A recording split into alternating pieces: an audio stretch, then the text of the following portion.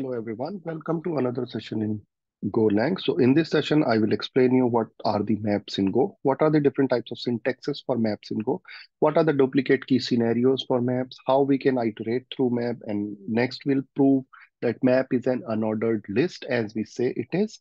Now after that, we'll show different operations in map that we can do, that is insert, update, or delete. So let me first try to make you understand what a map is. So in Go, it is a list of unordered elements. It stores the values in the form of key and values. Key should always be unique, like we have used to have it in dictionary in any other language. Now the maps are dynamically resizable. That is, we can insert as many elements into map as we can. They are reference type. Obviously, reference type means not safe for parallel programming. There are other different scopes to it. So I'll cover this in the advanced level courses for Go that I will be putting in after some time. Now, let me show you everything programmatically about the maps that I have told you till now. Now, first talk about the syntax of map. So we can declare map via two ways. So there are two syntaxes. One is we'll say map as a keyword, then key type, and then value type. Now, the key type always, it is key type. Now, the key type, this key type should always be comparable. That means whatever the key type we are taking here, right, it should be comparable. That means we can either apply equal to or not equal to operator with it, like string, integer, etc. But it cannot be a slice because slice is not comparable, right? For example, if I have a two slice, slice one and slice two, and if I'll say slice one equal to slice two, and I expect a Boolean result out of it, it will always be the false, whether it is equal or not. The result will always be a false. So that means slice is not comparable. So this is the very first syntax of map. Now the other syntax of map is using the make keyword. So as I have told you previously, make, this is the syntax of make, make, type, size, and custom. So I've explained you map in my previous sessions. You can go and check out the previous sessions for it, where I've explained what exactly the make is. So here in case of map, we'll just say make, and the other variables are one, make, and then the type of the, or I'll say make, and I will just copy this and this. So these are the two ways through which we can uh, declare the maps in Go. Now let me show you programmatically. So I'll declare the map using both the ways, and I'll just print out the maps for you here. So I'll say this is a custom map. I'll first make use of make, and here I will say map of string. Key is string and value should be integer. So this is how I have declared a map. Now what I will do is I will insert values to the map. So I will see map name A should have 1, map name B should have 2, map name C should have 3. Now I will see fmt dot println and I will say cmap. Now here what I have done is declared the map, initialize map with values. Now same is this, same is this, and same is this. Now this is the first way through which we can declare and initialize the map. Now let's talk about the second way. So I have used make here. Now I will initialize and declare the map using this now. Now let's do this. I'll say first way. Now I will say second way. So here I'll say it is cmap1. Now I will do it as a map. Now the type is string and value type is integer. Now this is another way of doing it. I will say D, value is 1, E, value is, let's see, the value is 4, value is 5, and f value is 6. So this is another way of declaring and initializing the map. I will say C map 1. So here you can see I am declaring and initializing the map in a single go. So this is also called as idiomatic way of declaring, or this is just called as an idiomatic way where we are declaring and initializing the map in a single go. So let me run the program for you here. I will say go run hello.go. You see, it has created a map of 3 elements. So it says it's a map. Key is A, value is 1, key is B, value is 2, key is C, value is 3. This is for this map. Now below that it is saying key is D, value is 4, key is E, value is 5, and key is F, and value is 6. This is for this map, right? Now let's talk about the duplicate key scenarios in map. Now what will happen if I will try to insert a duplicate key to the map? Now let me first comment it, or let me just remove this part. Now say if I will try to insert a key with the name of F again and the value is say 7. Now what will happen? Now this is one of the greater benefit that you can see it is showing me a red sign here itself. And if I'll say so before compiling my program, it is showing me that it is a duplicate key. Now how it is being shown? Because I have installed the extensions related to Go in my VS Code, and that's making it so powerful that without even compiling my program, it is showing me the error beforehand. So you can look into the IDE setup and installation video that I have in my playlist for more information on it or how to do it.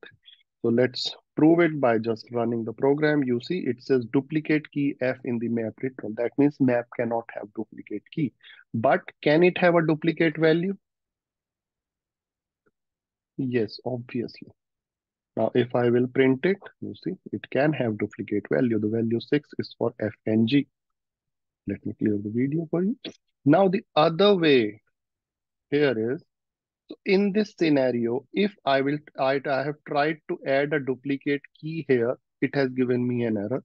Let's see what will happen with the other way. Now, in this way, if I will try to add a duplicate key here, let me comment this part here before I'll done.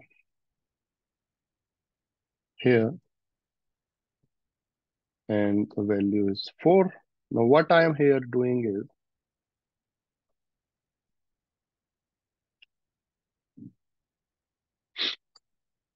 now what will happen in this here? So here what I'm doing is key is A, value is 1, key is B, value is C, key is C, and the value is 3. Again, I am trying to do that. Okay, key is C and value is 4. Will it give an error or will it run?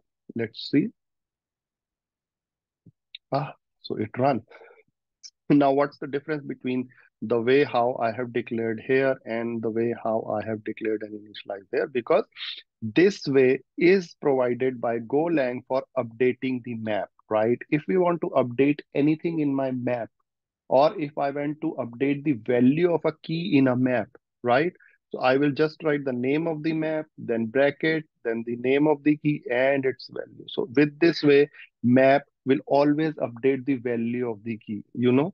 So that's why it is saying A is for 1, B is for 2, and C, first it put the value of C as 3, then finally it has updated the value of 3 to 4. That's why the C value 4 is being shown here, right? Yes. So with this is the way we can either insert a new value or update an existing one in maps. So this is the part of how Golang has provided with us. Now let's talk about the iterating through the map, or how we can iterate through the map, right? Now let me do it one thing for that. Now let me remove this and Now this is my map. Let me rename it. Says custom map and custom map, and G should be 7. Let me put it here like this. Say A, B, C, and it should be like this. The value of A is should be 1, 2, 3. So here I have declared and initialize a map in an idiomatic way here. Now let me write a for loop here instead of printing the whole map in here. Like I will say for key, comma, value, range. Now name of the map, and here inside it, what I will do is I will say now key and value are, I'll say key comma value. Let me correct the spelling for you here. Now there's another session where I have explained in this playlist how you can write for loops in map and how you can iterate through different elements. So you can look into that video or a session to have more just about how to write for loops and iterate through any element. So, so now here what I'm doing is I've declared and initializing a map, and then I'm iterating through each and every element of the map and printing what is the key and what is the value. Let me show you the output for it. So what it will print is it will say, okay, key is A, value is 1, key is B, value is 2. Now let me quickly started. You see, key is F, value is 6, key is G, value is 7, key is A, value is 1. Now, I don't know if you guys have noticed here is, the first key is A and the value is 1. But the way how it is printing is, it is printing the first key as F while inserting the first key is A, but it is printing F. Now the second key is G. Now here it is B. Though the key and value combination is exactly the same of how it is, but the way it is printing is unordered, right? That is why we say that map is an unordered list. Now, if I will run it again, so the order it will print will be different from this order, even from this order. You see now, previously it has given F6 first, now it has given G7. Now, every time whenever you'll run, the output will be not in the same order. Now it is in the same order of how it is. If I will run it again, the order will change. You see, every time it will change the order because it is an unordered list. You cannot predict in which order you will receive the values out of it. Okay, now let's talk about the operations in map on how what operations we can do if in map is we can do insert, update, or delete all the three operations in map. So let's do it here and I will show you. So let's first start with insert. So how I can insert an element to a map is I will say cmap and say I want to insert a new key H and the value should be 8. Now I will say fmt dot println and I will print cmap. This is how I insert. Now let's talk about an update. So insert and update, the syntax is exactly the same. I want to update the value of h to 10 here. Now it is update. Now let's talk about delete. Now for deleting from a map, there is a method that we have to call, and that method is called delete. You see, delete, it is expecting that we pass map, reference to a map, and the key we want to delete.